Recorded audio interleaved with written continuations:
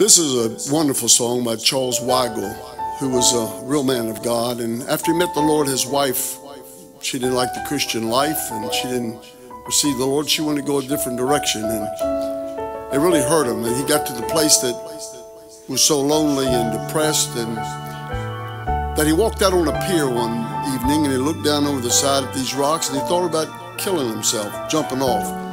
Beloved of God, don't get discouraged. God said he never leave you, forsake you, okay? And he wrote this song in 20 minutes. Listen to the words of it, okay? It goes like this.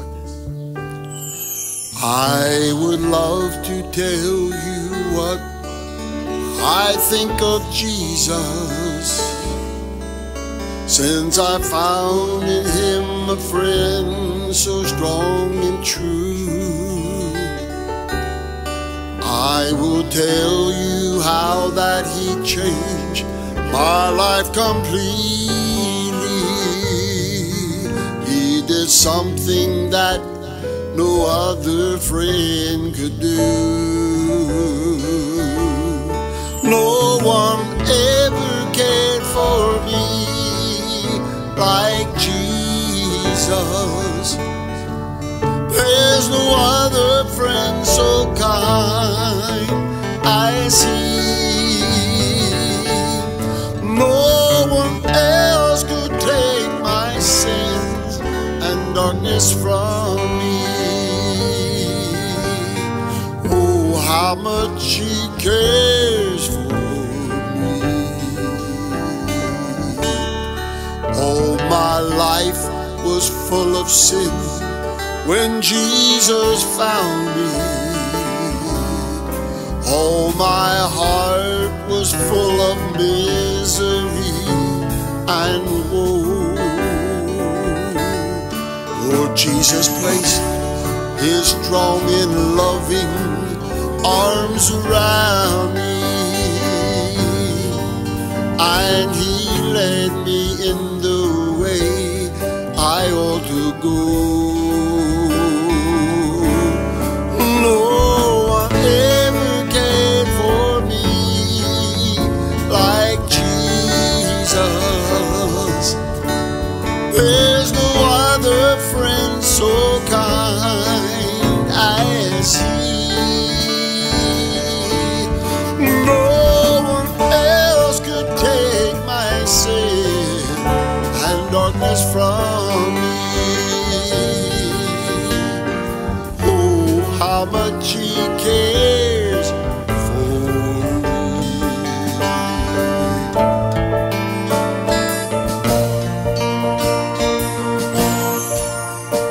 If you think he comes to me with new assurance, more and more I understand his words of love.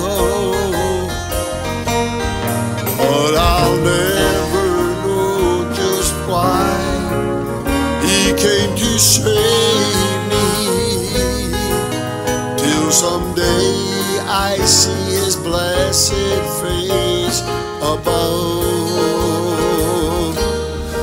No one ever cared for me like Lord Jesus.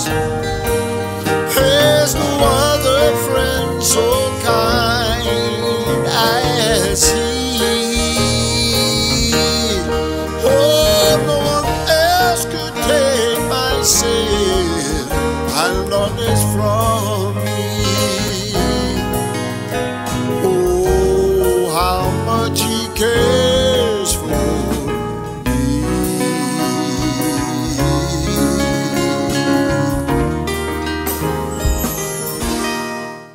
Greetings to you today in the name of the Lord Jesus Christ. Salutări astăzi vouă în numele Domnului Iisus Hristos. And today is our lesson 10 Astăzi este lecția 10-a of the new covenant and the blood that Jesus Christ shed for us. a noului legământ și a sângelui pe care Iisus Hristos l-a vărsat pentru noi. I don't think I've ever preached about the blood or taught about the blood that I wasn't blessed. Nu cred că am predicat vreodată despre sânge și să nu fi fost binecuvântat. And others that were blessed by hearing it. Și alții au fost binecuvântați de asemenea prin auzul acestui mesaj. A lot of brothers come up at different places. Alți frați au venit din diverse locuri different meetings we're in. la diverse adunări în care eram And they say, Brother Martin, that message on the blood changed my life. și au zis, frate Martin, mesajul ăsta despre sânge mi-a schimbat viața. The Word of God will change your life. Cuvântul lui Dumnezeu îți va schimba viața ta. And you shall know the truth, Și veți cunoaște adevărul and the truth will make you free. și adevărul vă va face liber. Now, you remember we've been speaking about the old covenant that God made with Israel. Ți amintești, am vorbit despre Vechiul Testament pe care l-a făcut Dumnezeu cu Israel. The old covenant. Vechiul legământ. And now we're talking about the new covenant Acum vorbim despre noul legământ that Jesus Christ made with us, the church. pe care Iisus Hristos l-a făcut cu noi biserica. And it started with his disciples.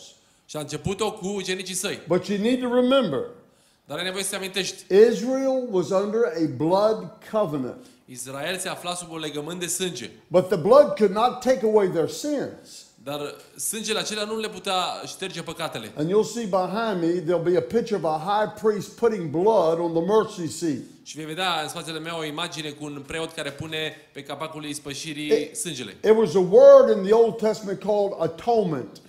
Era un cuvânt în Vechiul Testament numit acoperire. But it doesn't mean like it does in the New Testament. Dar nu înseamnă la fel ca cel din Noul Testament. Matter of fact, the word atonement is not even mentioned in the New Testament. De fapt, cuvântul acoperire nu este menționat în Noul Testament. Because it's a complete different covenant. Pentru că este un legământ complet nou. In the Old Testament, that blood of those animals just covered the sin for 1 year. În Vechiul Testament, sângele animalelor acoperea păcatele oamenilor timp de un an doar. And then after another year, they had to cover it again. Și apoi după un alt an trebuia să-l acopere din nou. But praise God, when Jesus Christ came to this earth. Dar Dumnezeu să te binecuvânteze când a venit Iisus pe acest pământ. And when John the Baptist seen him coming across there in Jordan, at the Jordan River, Și când l-a văzut Ioan Botezătorul venind la râul Iordan, he cried out, Behold, the Lamb of God, a strigat, iată mielul lui Dumnezeu, which taketh away the sin of the world. care ridică păcatul lumii. And beloved, whether you know it or not, Și preobitele, fie că știi sau nu, if you're in Christ, dacă tu ești în Hristos, your sins are gone. păcatele tale s-au dus. Jesus said. Iisus a And zis he remembers them no more against you. că El nu-și mai amintește de ele împotriva ta. I know many preachers won't tell you that. Știu că mulți predicatori nu o să spună They asta. like to keep you under the law, you know? Le place să te țină pe tine sub lege, That way they can control you under fear. ca să te controleze cu frica. But I want you to look just for a moment at the Old Testament ligament or the Old Testament covenant, Dar vreau să vă uitați un pic la legământul Vechiului Testament and we'll compare it with the New Testament covenant. și îl vom compara cu legământul Noului Testament. Now, the Old Testament covenant was between Abraham and Jehovah God. Acum, legământul Vechiului Testament era între Jehova Dumnezeu și Avram. And there was an animal involved, the blood was shed. Și era sângele unui animal vărsat, era implicat în But asta. in the New Testament, Dar în Noul Testament, we have a better covenant, noi avem un legământ mai bun and Jesus Christ said he's the surety și Iisus Hristos este garantul of our covenant. acestui Let me legământ. read it to you real quick. Hai să vă citesc. In chapter 7, verse 22, În versetul 22 din capitolul 7. in Hebrews, this is what it Evrei. says. Ascultați. By so much was Jesus made a surety of a better testament.